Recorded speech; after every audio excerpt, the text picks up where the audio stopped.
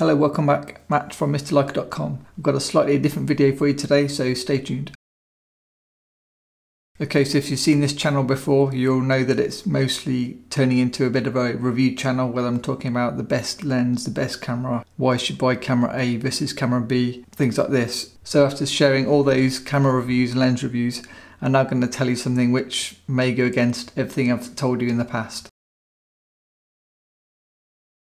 Before I tell you what I'm about to tell you, it's not going to stop me from posting future lens reviews and more camera reviews, so this is just a sense check before we continue with more camera and lens reviews going forward. And that question is, how important is the camera that you use in terms of the final photo? So what I've done, I've made a short list of things that I think are important in terms of the final photo for me, and then we can look at each one in turn and see kind of how important on the must-have requirement list is the actual camera. Because after doing a photo shoot yesterday, it really kind of made me think the camera isn't really that important. So I'll do kind of a case study, I guess you could call it. So I'm going to look at the last 3 photos I posted on Flickr, and we'll take each one in turn and kind of break it down in terms of what's important in that photo.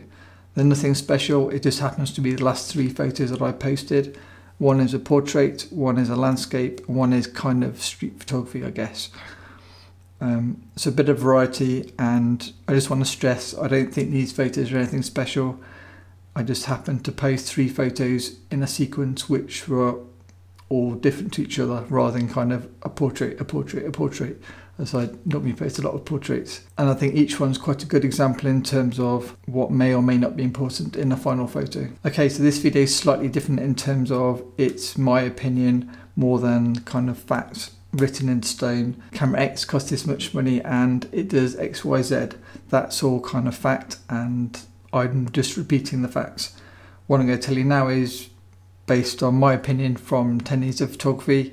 You may agree, you may strongly disagree, and there's no right or wrong answer. I'm just giving you my opinion from using lots of cameras and lots of lenses, and having now hopefully a bit more experience in terms of photos and what makes a good picture. So if I ask the question to you, what is the #1 kind of key ingredient needed to make the best possible photo? What would you say it is? Let's give ourselves some possible answers. We could say the camera. Is that the most important thing in the final image, to make the final image? #2, the lens. I've got a list, so excuse me if I look down. #3, composition. #4, the kind of emotion or mood in the picture. #5, the timing of the photo. Or #6, the light. And I've added this as maybe an extra.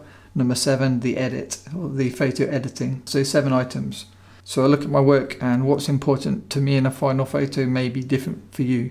Your main thing might be composition, or it might be colour, or it might be the decisive moment, catching the exact time of something happening. Personally, after looking at my images, the #1 thing for me is lighting. Good lighting and I'm happy. Bad lighting and I have zero interest in taking pictures. I still try in bad light, but the photos I enjoy are when the light is nice in the photo. So for me personally now, the #1 thing for all my photography to make the best possible photo is light. #2, the second most important thing in my photos to make the best possible image is mood or emotion. Now I guess this works more for my particular work, which is people photography, more than say if you do landscape photography or some other genres of photography. Macro photography, there's probably less emotion or mood in a macro photo. You might have quite an emotional bug or something in your image, but generally speaking, I guess mood and emotion a lot of the time we'll talk about people photography. I think. Comment below if you think different. So for me, second most important thing is the mood in the picture or the emotion. #3, I think composition. I do enjoy composing my photos. I'm not saying I'm any good at it. I just enjoy the composing process of taking a picture. A good example of my frustration with composition is when a camera doesn't give you clear view of the final composition in the image. So some cameras, especially more so film cameras, they'll give you kind of a vague guide of what the final image and composition cropping may look like, but then you get the final picture and it's, you thought the picture was here and the picture might be here, things like that. So that's kind of really annoying because I purposely framed the image here because that's where I wanted the image to be taken. So if the final image is down here, it's like, what's the point? So a pet peeve for certain film cameras. Moving on, number 4, the lens. Now I'm not talking about it needs to be a Leica Apo lens, and I'm not talking about it's got to cost more than £10,000 or £1,000 or made by Zeiss or whoever. I'm talking about focal length. The focal length is much more important than the manufacturer of the particular lens. So it doesn't matter if you've got a 50mm by Leica and it's the latest Apo version, or you've got a 50mm lens by, I don't know, Minolta or Nikon and it costs £50.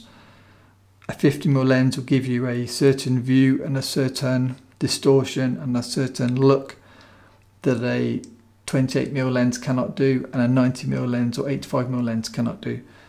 So when I say lens is important, I'm talking about the lens focal length. Number 5 for me, I've got editing. If you're reasonably good at editing, whether it's just applying a simple Lightroom preset like I do for like the base edit for all my pictures, I just apply one of my Mr. Leica presets and then I finish the photo in Photoshop. I don't think you need to be amazing at Photoshop, but I think a basic edit applied to a photo will make a huge difference in terms of the final image.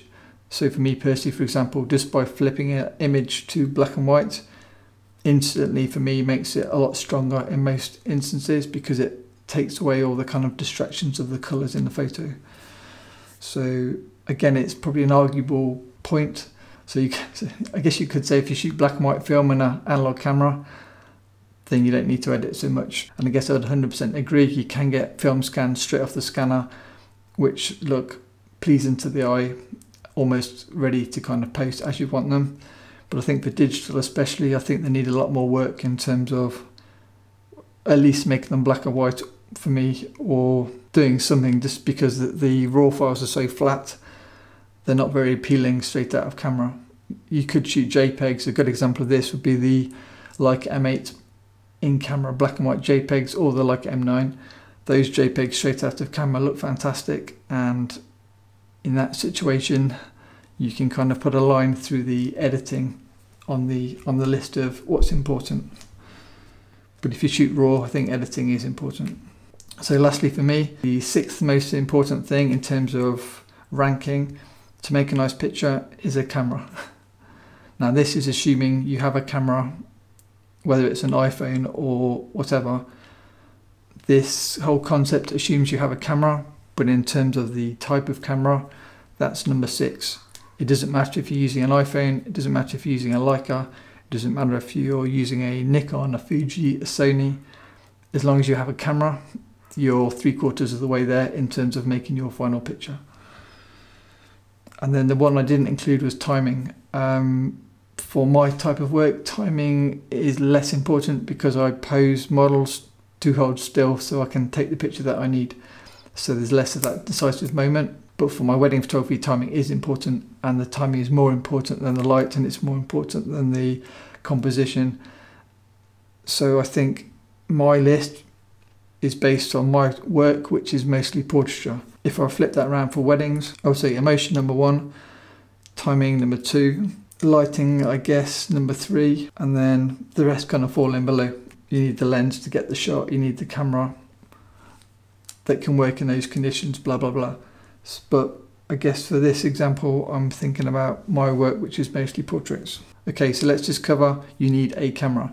When I say you need a camera, it needs to have certain criteria to make it work in this kind of very generalized example / argument. That being, it will be able to capture the picture that you want to take in the situation that you're working in. What I mean by that is, if you've got a camera with maximum high ISO of 400, just for argument's sake, say one of the early medium format cameras where the maximum high ISO was really low. If you then live in a situation where you're mostly taking photos in kind of low light, dark conditions, then that camera is no use to you at all because you cannot get the picture when you need to get the picture. So in that instance, you need a camera that will work in the light that you have, number 1. And then number 2, you need a camera where you will have it with you to be able to capture the pictures that we're talking about. So obviously something like a smartphone is much more likely to be on your person day to day than say a big Hasselblad medium format H camera, H system camera as an extreme example, both ends of the scale. And then for me, number 3, the camera needs to be versatile. That means it can capture the shots that you want based on the lens fitted on the camera. So if you've got a fixed lens camera, it's going to be less versatile than if you have an interchangeable lens camera. So for example, if you're using only an iPhone, you have a fixed 28mm lens, and that means it's less ideal for shooting, say, telephoto shots as an example.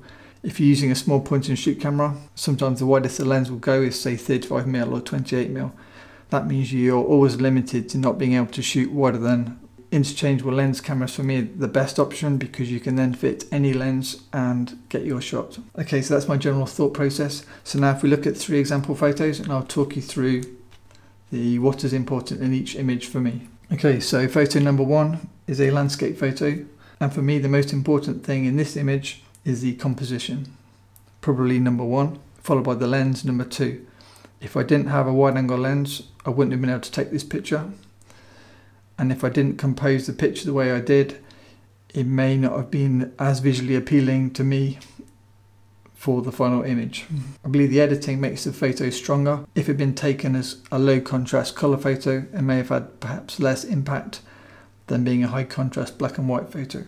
Timing, mood and emotion don't really count in this example, and I think the strong directional light helps the final image by helping give a more high contrast look. I could have taken this photo with an iPhone, and I did, or I could have taken this with a more exotic film camera or digital camera.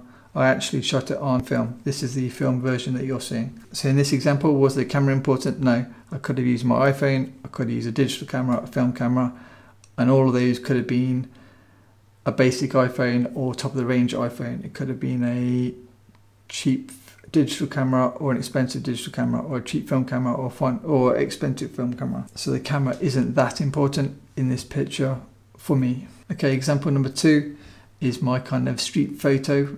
It's not really street photography because it's not taken in the street, but it is a person on a path. So for the images I take, it's quite close to street photography. So what's important to make this photo how it looks? I would say number 1, lighting.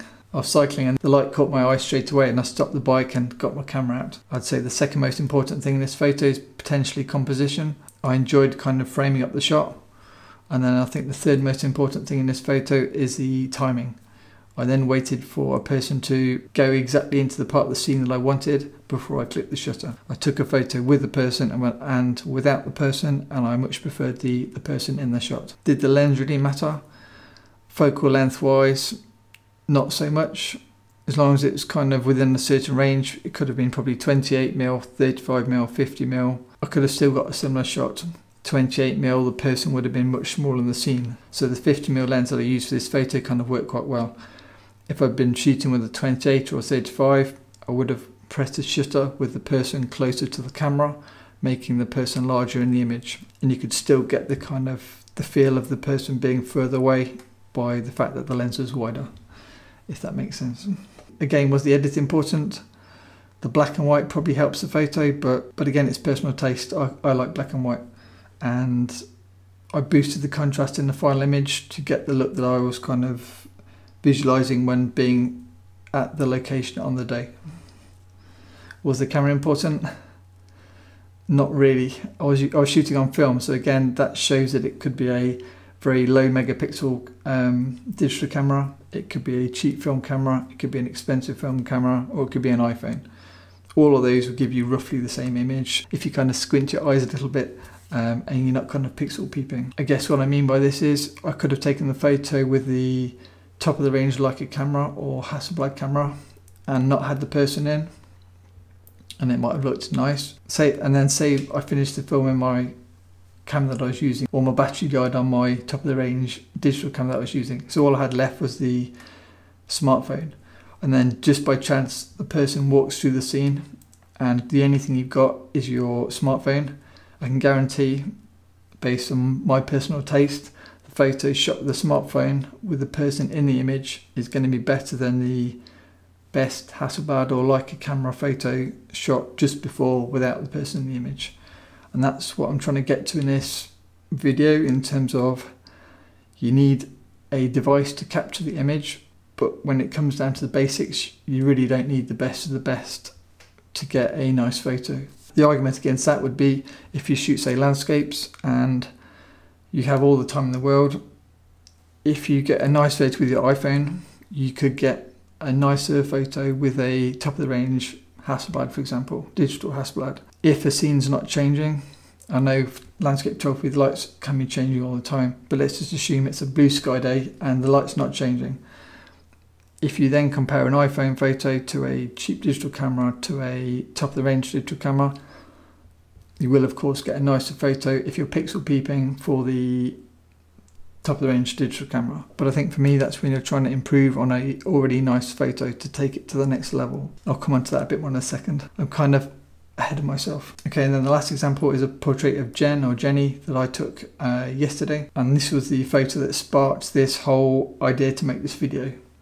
So I shot this photo with a Leica M240 and a vintage 50mm lens, which is a Nikon HC 50mm f2 lens. Not that it really matters.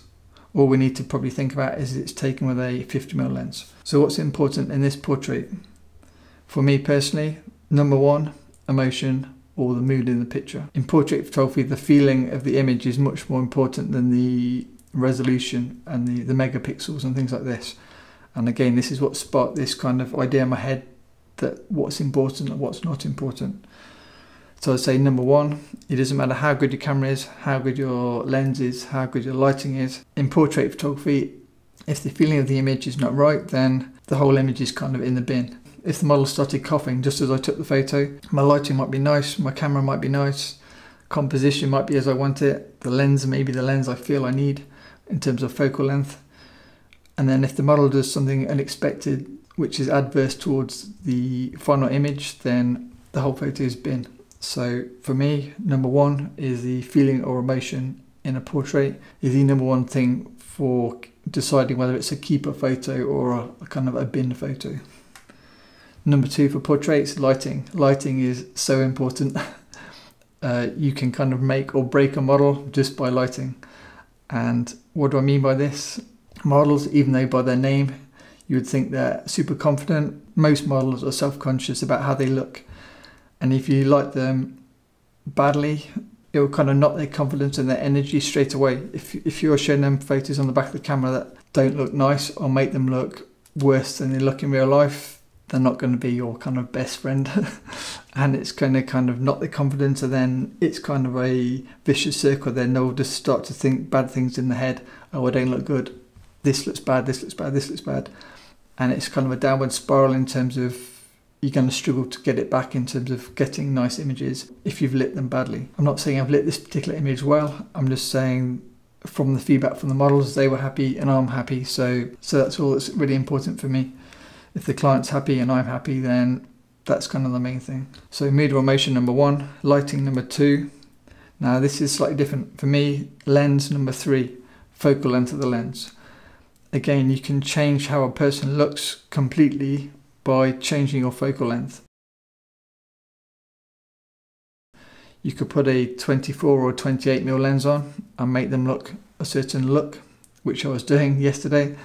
You could use a 50mm lens for kind of a more standard look, again like this photo. This was shot with 50 f2, or you could put a long lens on and make them again look different to how they look in reality. What do I mean by make them look different to reality? What I mean is, if you're smart, I'm not saying I'm smart, but if you're smart, you can use the distortion from certain focal lengths to change the body shape or the face shape to make it more pleasing to the model, or if you get it wrong, less pleasing to the model. So a simple example would be, if you shoot up at a model, they're going to look taller and generally speaking slimmer. If you shoot down at a model, they're going to look generally a bit stumpy and less kind of long and elegant looking. So slight angle change of the camera and tilt top to bottom, left to right, you can change how their body looks completely. Get it right and they'll love you, get it wrong and they really won't be your best friend.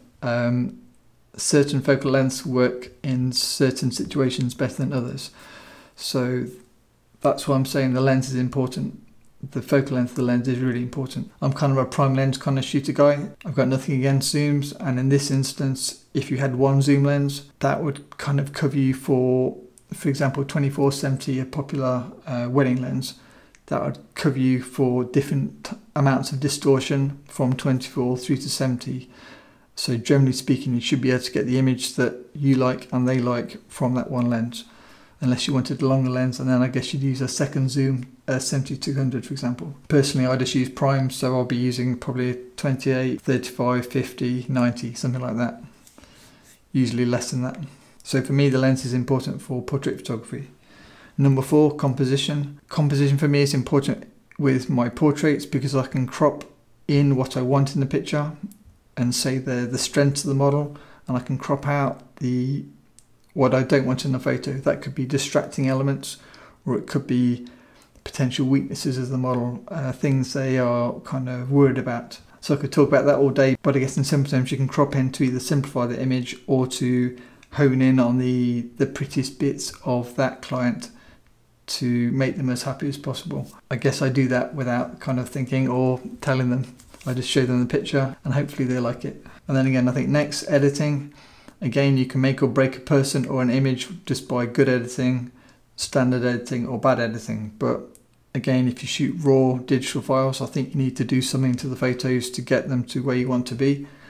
If you shoot, again in my example, black and white film or even colour film, you can get the final photo straight off the scanner. So in that instance, again, you don't need to include editing as an important step. And lastly, again in this example, the camera. I needed a camera to capture this moment. And in this particular example, you need the camera to work in the lighting situation that you had. If I was using, for example, flash photography, then I couldn't use my iPhone because my iPhone doesn't sync with my speed lights, for example. I'm going to share a post on how I lit this photo on Patreon for anybody interested in kind of wanting to learn how I light my portraits. But the camera needs to work in the situation you're in. If you're using lighting, it needs to either work in low light. If you're using, say, if you're making the most of the available light, thereby needing a good output at high ISO. If you want to use strobes, then again you need it to sync with the lights that you're working with, so not an iPhone. And then it needs to either have a fixed lens with the focal length that you want to work with, or be an interchangeable camera system where you can fit the lens of the particular focal length that you want to take the picture. Okay, so I know this is a different video to my normal style, but in this video I'm trying to break it down into, I guess, opinions, because it's not really a hard fact. My thoughts might be completely different to your thought, but I'm just trying to explain my thought process, and it may help you with your photography, or at least be a talking point in the comments below to kind of slate me and tell me my thought process is totally rubbish. I guess what I'm trying to get to is, although I enjoy using Leica cameras, Hasselblad cameras, other nice film cameras, various nice lenses, whether it is Leica, Zeiss, whoever, I think to get 90% of the image, you just need the basics, which are the light, the composition, the mood or motion, a lens and camera, which will allow you to get the shot. And then to up your game, if you then want to take it to, say, something that you can publish in a magazine and have it high resolution on the front cover or billboard level, then I think the best lens is important, and then I think the best camera is important. So the likes of the new Leica M10R that we talked about in the M10 video, these are really important if you're trying to get that kind of very highest level image quality. And then again, lenses, whether it's, say, the Sumlux 50mm 1.4 spherical for a normal lens, or the 28mm Elmrit for a wide lens, or the 98mm macro Elmar for a longer lens. Again, if you're looking for the very best, then these lenses are absolutely fantastic, but they won't make pictures for you. So what I mean by that, if I was in the hotel I was shooting in yesterday, if I didn't have the model, I'd have no picture. I'd just have a bed. If I didn't have the light, I'd have no photo because there was so little daylight. It would have just been a completely dark, boring, rubbish image. If the model had not have posed and smiled in that particular moment or that particular way, again, it could have just been a non-flattering photo of a person on a bed with no feeling whatsoever. Again, you might not think it's a special photo, and I'm not saying it is a special photo. I'm just saying I like this particular image more than some of the other photos I shot with the same model, because everything came together in terms of flattering body posture, captivating face or emotion. The composition probably helped because I know from taking more photos in that sequence that if I turn the camera slightly, then it's perhaps less flattering. The lens was important, being the lens focal length. The 50mm lens really worked in this example, and that was kind of the sweet spot for that particular pose to get the look we were both happy with. So the lens was important.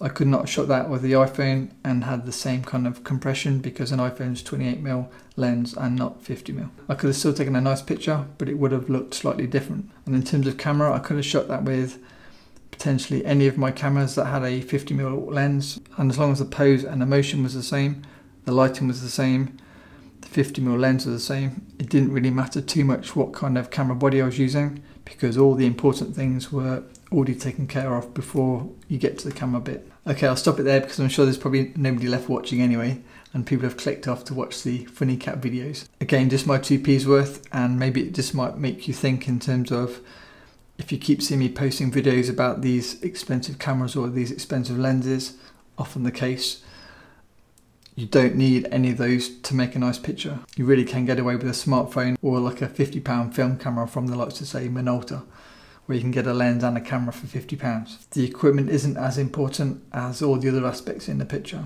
As long as the equipment will let you capture the image, that's all you need. Now, as I said at the start of the video, that's not to say that I'm going to stop posting camera reviews and lens reviews.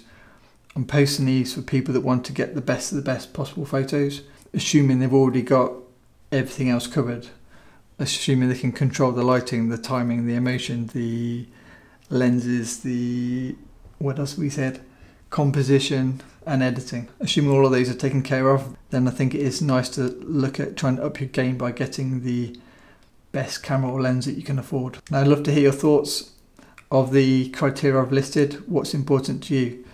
If you're a landscape photographer, what's the most important, say, top 3 or 4 items? If you're a street photographer, again, what's the top 3 or 4 items? If you enjoyed this video, please give me a thumbs up. If you've not yet subscribed, feel free to subscribe.